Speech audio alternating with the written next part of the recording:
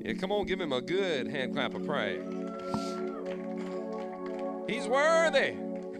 I said he's worthy. Woo, hallelujah. I said he's worthy of all praise and glory and honor forever and ever and ever. And amen. He's worthy. He's worthy. I look forward to moments that I get to use this vessel to give him praise. Amen. How many is ready for the word tonight? I want to share something that the Lord placed on me. I believe it was either Thursday evening or Friday. Leaving cemeteries for cities.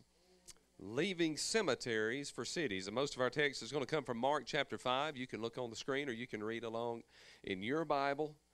But I believe God's going to give us some tremendous instruction and revelation tonight about deliverance and what God can do even today. Mark chapter 5, beginning with verse 1. Then they came to the other side of the sea, to the country of the Gadarenes. And when he had come out of the boat, immediately there met him out of the tombs a man with an unclean spirit. How many of you know there's still some unclean spirits around today? They're at work. They're trying to deceive. But the Bible continued in verse 3, he who had his dwelling among the tombs. You know, sometimes the places where we spend a lot of time indicate the direction we are headed. This man was headed straight toward death. And so he frequently stayed in a place that was a symbol of death. Matter of fact, when you hang out in the tombs, there's not much left to think about but the people who've gone on before you. And when you think about a graveyard, you know, there's not much future to it. Matter of fact, it's always focused on what used to be. Graveyard is a place of memories, but also a place where that change is impossible. It is a place where you can have zero effect on those around you. And here's a man who stayed in a place such as this. Tonight I want to not just talk about this demoniac, but I also want to talk about us and ask, are there things in our lives that we need to be set free from? You know, sometimes it's easy to hang out in the past, like the man did in the graveyard, and live with what ifs and second guess what we should have done and what we could have done. But God wants to get you out of that graveyard of past regret and put you on a road to victory. Amen. That's his will. Philippians chapter 3 verses 13 and 14 says, Brethren, I do not count myself to have apprehended, but one thing I do, forgetting those things which are behind and reaching forward to those things which are ahead. I press toward the goal for the prize of the upward call of God in Christ Jesus. You know, when Paul wrote this scripture, he had a lot of regrets. There were things he wished he could have changed. If he could have, he would have went back and made sure he never arrested any Christian. He would have made sure he didn't stand there and give his approval for the martyrdom and the stoning of the first martyr named Stephen. A lot of things he would have changed, but he realized hanging out in the graveyard did Paul no good. And so he decided, I'm going to get up from my past, as Sister Casey had mentioned, and instead of holding on to it and regretting, I'm going to do what God said, forget and leave those things behind. Can I get an amen? That's the will of God. He chose to let go and to move forward. The man who lived in the Gadarenes needed an inspiration to help get him out of a way of thinking in which he was comfortable among the tombs. Somebody needed to come and provide him with inspiration and with hope. And so we continue to look here in verse 14. And no one could bind him, verse 3. No one could bind him, not even with chains, because he had often been bound with shackles and chains, and the chains had been pulled apart by him, and the shackles broken in pieces. Neither could anyone tame him. When I read this part about the man and how no one could tame him, it kind of reminds me of maybe something that's not quite as violent, where that some of you might relate a little better to. You probably never broken chains into, but maybe you relate to this. It's called rebellious children. Come on, somebody. Parents will place rules and expectations on their kids, only to see them in just a few short years find a way to break almost every single rule you make. Some young people run away from home just to prove a point. They think, well, I'm going to show mom and daddy what I'm really made of, and they're not going to tell me what to do. But when they're sitting there staring through the window at Burger King watching somebody eat a golden, crispy, salted fry. And they realize Mom and Daddy used to always take care of that. And they're sitting there thinking, boy, I don't even have the money to buy me a small fry. They start realizing things weren't so bad when they lived at home. But rebellion drives us to an attitude like this man of the Gadarenes, where that no man or woman can tame us. There are certain wives who expect their husband to be Mr. Handyman. And they'll watch the Home Improvement Channel, and they'll see all these easy little things, and they'll look at their husband and nudge him on the couch. Say, why don't you get up off that couch and go build us a shelf like that guy did in 15 minutes? You say, well, honey, because number one, I got to have the funds to buy the materials. Then I need more than 15 minutes. It's going to take me a while. Amen? They actually braked for commercials and did a whole lot and then came back and half of it was finished.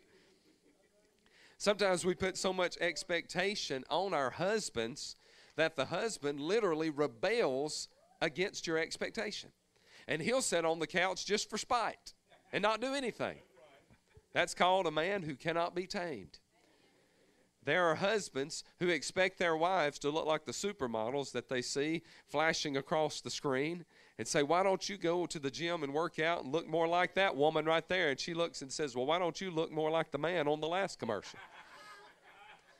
Women cannot be tamed when a man puts that type of pressure on them, and sometimes they rebel and eat a Debbie snack just because you don't want them to. They say, I'm not a honey bun. Yeah, I'm not just going to eat one nutty bar. I'm going to eat two of them with a big glass of milk. How you like that? Can't be tamed. We expect a lot of things of the people close to us, but the way that we approach people is just as important as the why for us approaching people. There's a way that is right. There's a way that is wrong. And I urge you, if you're married or in a relationship or if you have children, or even parents, to find a way to bring peace and to work together. But this man could not be tamed. Verse 5, and always, night and day, he was in the mountains and in the tombs, crying out and cutting himself with stones. The Bible tells us that this man stayed away from people. Did you know they feared him? I mean, I would fear him if I tried to put shackles and chains on him and he broke them as if they were toothpicks. That would concern me. And I would want him staying as far from me as he would. Here was a man who was feared. But I don't know if you've ever noticed this before. The devil literally, through those demons that possessed the man, drove him to a place of loneliness. Now, that's very important, because oftentimes we will run toward loneliness when we need people more than we ever have. Pastor, I thought you was going to say when we need God more than ever. Well, you always need God, but whether you know it or not, there's certain times you need people. You need friends. You need brothers and sisters, folks you can call up, people you can depend on. I'll just say this from a pastor's point of view, because most people don't expect the pastor to let off steam, but sometimes I need somebody to talk to. A lot of times it's my wife, maybe someone in the congregation here. You need somebody to talk to. This man, because of the demons that possessed him, was driven to a place where he had no communication. He was driven to a place where all he could do is possibly take rocks and carve out things on the tombstones possibly. But we also know, based on Scripture, that he took those same rocks and he cut himself with stones. He got to a place where that he could not stand himself anymore. He had been driven to a point in his life where the demons made him hate himself and hate them. We've got to be careful that we don't get the attitude that I can handle this all by myself. That's very tempting.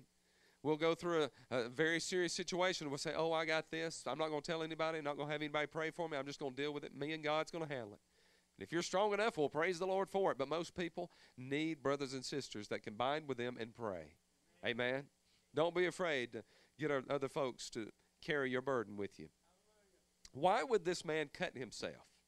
Well, there's probably several reasons, but one reason is the body is the temple of the Holy Ghost. And if there's one thing these demons wanted to do, it would be to deface the temple of the Holy Ghost. Now, this man wasn't saved based on his condition, so the Holy Ghost did not live in him, but he was built as a human to house the presence of Almighty God. And so these demons, through his anguish, were trying to get him to a place to say, well, even if God were to come up on shore, I will never be, I'm talking right now. If God were to come up himself and step out of a boat onto the sandy seashore, I still would not be worthy of his forgiveness, because I have marred the only precious gift that he has given unto me. I have desecrated my temple that was meant for the Holy Ghost. So he had all these things working against him. Verse 6, when he saw Jesus from afar, he ran. Somebody say, he ran. He ran and worshiped him. Now, I want you to understand that there were two things at work. That was the will of man, and there was the will of legion, the demons. The man ran toward Christ Jesus, but then we see that he cried out with a loud voice something that he had no knowledge of. Only the demons could have known this. They said, what have I to do with you, Jesus, Son of the Most High God? I implore you by God that you do not torment me. So the will of man and the will of the demons were in conflict with one another. He hated them and they hated him. Maybe you can relate to this in some ways. I don't think anybody in here is demon-possessed, or it would have already manifested with so much move of the Holy Ghost. But there are people in this room that deal with bondage of different types. Maybe it's something we consider insignificant, nothing big. I just kind of struggle with this, and every month, every couple of weeks, it pops back up, and I give in, and then I beat it back down into subjection to the cross, Calvary, and Jesus, and then it comes back, and I'm just tired of it, Pastor, and I'm fed up with bondage, and I'm ready for freedom. That's the place this man had to get. And the man side ran to Jesus when he saw him. You see, there's no way this man could have known when Jesus got out of the boat who he was just by his physical appearance, with that distance between them. But I believe that there was something in the supernatural that revealed to this man, here comes your answer. Here comes one who's not like anybody who's ever approached you before. Here comes someone who, who instead of bringing chains rattling over their shoulder with shackles and keys, instead of shackles and handcuffs and ropes that would bind you, here comes a man who will set you free. Those demons that torment you are no match for the King of Kings and the Lord of Lords. I'm here to tell you tonight, under the unction of the Holy Ghost, that if you have brought anything with you, if you are bound, if there are things that you struggle with, that I know someone stepping onto the shore this evening, and he's brought with him not a way to control you, but a way to set you free from the very bondage that you hate being under. Can somebody give me an amen? Hallelujah. These demons had rebelled against God thousands of years before to follow Satan. But even now they recognize Satan was only a fallen angel, but there was only one Most High God, and he stood on the seashore. So what did they do? They cried out, I implore you by God that you do not torment me. The next time that the enemy comes against you to tempt you or to try to tear you down or mess you up, you begin thinking back to when those demons approached Jesus and he was just in the flesh. And even then they had to bow down to his will and beg him not to torment them. Just imagine now, Brother Hope, when a demon comes your way and he sees not something in the flesh, but he sees the power of the Holy Ghost, part of that divine Trinity, staring it right back in the face. When that demon sees the power of the Holy Ghost, it has no chance of overcoming you as long as you live by this word. Amen. Verse 8, for he said to him, come out of the man, unclean spirit. When you get fed up with your condition, there is a God even tonight who's still ready to declare those words. Come out, come off of, release that person. Verse 9, then he asked him, what is your name? And he answered, saying, my name is Legion, for we are many. Also he begged him earnestly that he would not send them out of the country. Now a large herd of swine was feeding there near the mountain, so all the demons begged him, saying, send us to the swine that we may enter them. The next time that you are under attack, you remember the power of your God. Amen. And at once, verse 13, Jesus gave them permission Then the unclean spirits went out and entered the swine. There were about 2,000. And the herd ran violently down the steep place into the sea and drowned in the sea.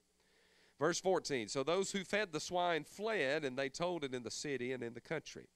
And they went out to see what it was that had happened. And then they came to Jesus and saw the one who had been demon-possessed and had the legion sitting and clothed and in his right mind, and they were afraid. And those who saw it told them how it happened to him who had been demon-possessed, and about the swine. Notice they didn't leave that part out. And about the swine. Then they began to plead with him to depart from their region. There's a lot of theories as to why Jesus allowed these demons to enter swine and to destroy them. I'm sure he understood their intent was to choke the life out of those pigs, or either the pigs just chose to commit suicide. They couldn't stand the demons. A lot of theories floating around. It's also possible that it really didn't hurt Jesus' feelings for them to be drowned, because according to the old Jewish law, they were considered unclean and really had no business being in that area to begin with. A lot of theories there, but there's one I want to present to you that I believe firmly in, that God was about to use what happened with the pigs to confirm to the demoniac what was going on in the hearts of his city. I want you to think about that. God was going to use this as an illustration to expose the heart and intent of a city to a man who was about to be delivered. They needed a heart change. Verse 18. When he got into the boat, he who had been demon-possessed begged him that he might be with him. Can't you relate to that? If you were the one who had been living among tombs, cutting yourself, crying out all night, and a man came to your shore and delivered you with just a few words, wouldn't you want to pack up and put your life vest on, pack a lunch in your $6 million man lunchbox case? Some of you know what I'm talking about. Some of you is like, who in the world's that? Pull it up on YouTube. And hop on there with your little cute Care Bear thermos and say, I'm ready to follow you anywhere you go, Jesus. He wanted to travel with the Messiah. See, he wasn't through seeing the good things. He was like, man, I've got to follow you and see what else you've been up to, Jesus. But Jesus, however, did not permit him, but said to him, go home to your friends and tell them what great things the Lord has done for you, and how he has had compassion on you. And he departed and began to proclaim in Decapolis all that Jesus had done for him, and all marveled. Sometimes our plans do not match God's plans. Sometimes we want to hit the road and go evangelize like Reinhard Bonnke and have 100,000 people in one gathering in Africa. And God says, wait a minute, I want you to go knock on your neighbor's door. I want you to invite them to church. I want you to let them know that you're here to be a blessing. You're praying for them. Is there anything they need? Let them know Jesus loves them. Sometimes God asks of us the very thing we need to do, but the very opposite of what we want to do. Everyone enjoys the thoughts of standing up before congregations. Well, some don't, but a lot of people like that thought and preaching the gospel. But sometimes God says, I want you just to be a faithful usher. I want you to be a deacon. I want you to be a Sunday school teacher, a drama team member, a praise band singer, or musician. Whatever God asks of you, it's what you need to pursue, because it will always be the perfect plan. The man wanted to go with Jesus, but the Lord wouldn't allow him to do it. The influence of Christ upon this man would be more than Jesus could do himself. What are you talking about? Well, the people, they got upset about the pigs, and they let him know, we need you to depart from here. We don't want you here. When people are begging you to leave, Brother Gary, it's very likely they're probably not going to book you for a revival. They're not going to say, hey, we got a synagogue down the road here. We want you to come speak. No, they were running Jesus out of town because of the pigs. And yet Jesus, when the man approaches him and says, can I please go with you, Lord? He says, no, I want you to go home. Go back to your friends and let them know what the Lord has done for you. See, Jesus knew that there was a place called the Decapolis, 10 cities, major places of commerce. And he knew that although he could not physically go and reach the people and make a difference, that there was a man who had just been set free that had roots in those towns. And when he sent him back, he was going to tell and to show them what God had done for him. Now, can I go down a little lonely road right quick? You can't show people a difference, the difference that Jesus makes, unless you can show them a difference in your life. Now, wait a minute. You telling me I can't just go preach a strip and hand out my cute little tracts? Tells people get saved, you're going to burn, and leave them on the toilet at the mall. You tell me that ain't all I have to do? No, in order for people to understand Jesus is a God of change, you need to show them he made a difference in you.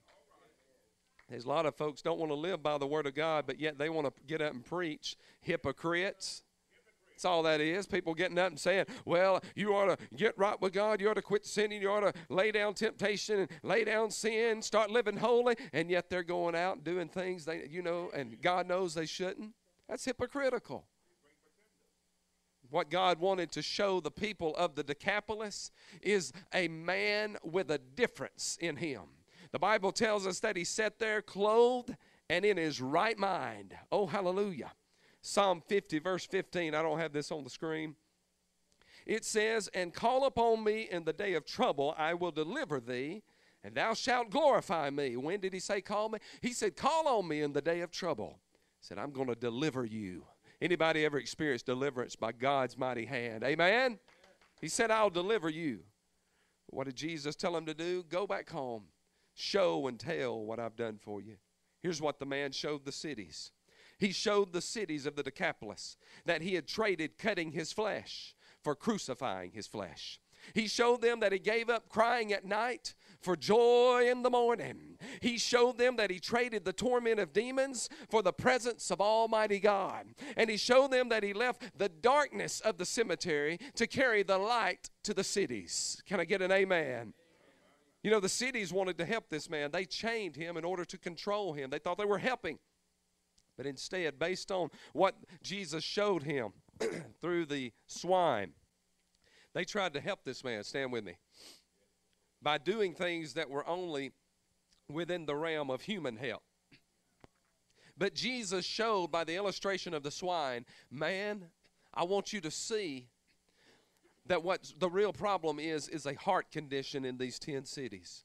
Because they're more concerned about their 2,000 pigs than they are one man being set free. There's a lot of people still like that in this world. They care more about wealth than they do people being delivered. There's a lot of churches that get so hung up on don't mess up our schedule, on don't mess up our pretty church, coming in here, you homeless self, or you druggie, or you prostitute, or whatever you're doing. And people, they get so upset when folks that are worldly come in needing help, and yet it upsets them because it kind of shakes up that nice little facade that they have. But God wants a real church. He wants a church where people can be delivered and set free. And it won't come from a facade. I'm going to tell you where it'll come from. It'll come through people who know what it's like to be different, to be set apart, and to be delivered. Amen? Jesus is coming soon. I want to give you an opportunity tonight. If there's an area in your life and you're saying, God, I want to loose some things. I want to let go of some things. I want to let you have your way, dear Jesus. I want you to be Lord of every bit of my life. If that's you, I want you to come up to this altar. I'm going to pray with you, and there's going to be some that will come behind you and pray with you. God's going to do a miracle tonight, just like he moved on behalf of this man. He set this guy free. There's some things, and sometimes we think, well, I heard that story about that demoniac, and I'm nowhere near as bad as that. I'm not even insinuating that, but there's just some issues that God knew about when he gave me this word, and he was going to set free. Deliverance comes by obedience. We're going to pray, and God's going to move, but the true deliverance is coming through a decision that you're going to make. That I'm going to choose to walk away from whatever it is that binds me. I'm going to consciously make a decision that I will no longer walk in this. Now, here's what God does. When he sees you've got a made-up mind, he accompanies that made-up mind with supernatural strength and power to overcome. That's what God's about to do in this place. If you will, come up behind these, and we're going to pray. And God's about to do some miraculous things. Amen. And if some of you are coming up here and you need prayer too, let us know. We're going to pray for all of you that want prayer, but those that will, come up behind and help me pray.